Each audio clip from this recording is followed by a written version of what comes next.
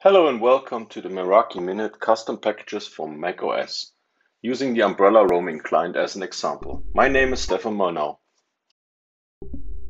First, we log into the Umbrella dashboard and download the client from Apple macOS. This is located under Deployments, Roaming Computers, and is already pre-configured with the information of the corresponding Umbrella organization.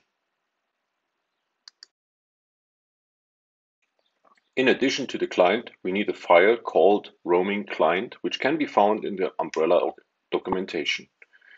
This is the installation script, which we fill with the information of the organization so that the client connects to the account after the installation. The relevant information, such as fingerprint or organization ID, can be found in the orginfo.plist from the client's installer. Now let's edit the installation script. We need to insert the command that the corresponding package file that we push with the Meraki Systems Manager will be installed.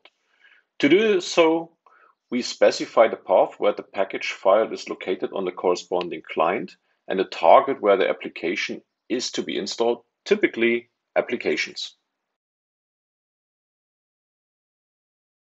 As already mentioned, the details of the corresponding umbrella organization can be found in the file orginfo.plist and inserted into the script. Now it's time to pack everything together with the macOS package builder.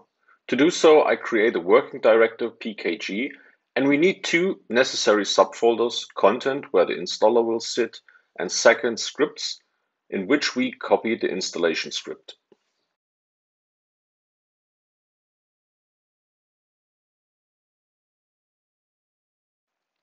Then we have to rename the script because macOS listens to the name post install for the installation script and make it executable.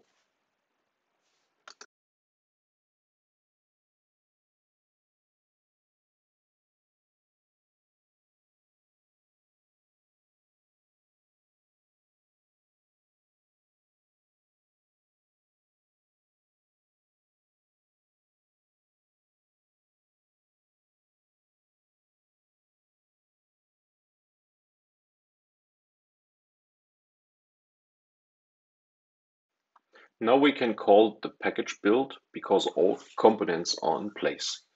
To do so, we compile the comment, define the identifier, and the package is created.